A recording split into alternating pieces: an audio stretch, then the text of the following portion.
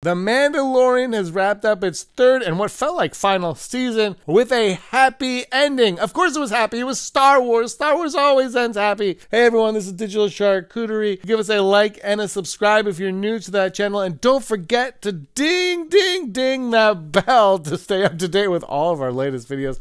Had to talk a little bit about this one. This is from executive producer Heidi Feder, who brought up a week or two ago that the only way to unite a Mandalore was to destroy the Darksaber. She felt like the Darksaber, they believed, was bringing them together, but it actually tore them apart. There was too much emphasis on the Darksaber. And when the season came to an end, that is indeed what happened.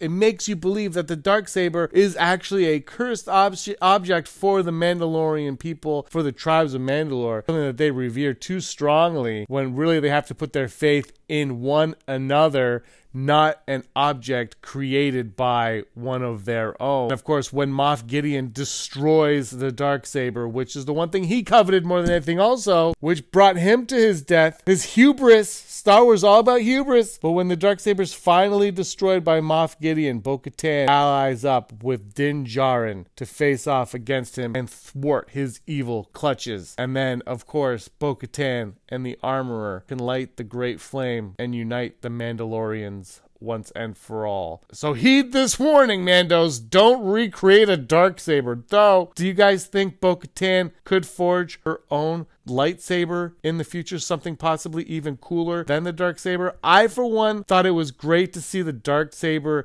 come to an end with the uniting of Mandalore after, like, what has been 15 years of Clone Wars, of Mandalorians in our lives in this capacity. I thought it was a great ending to it.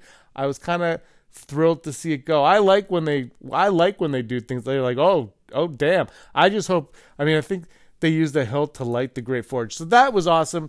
Look, man, Mandalorians, they're wild and crazy people. Let me know what you guys think in the comments below. Was the Darksaber the cause of all the pain for Mandalore over all this time? Let me know in the comments below. Thank you for watching, everybody. I have spoken.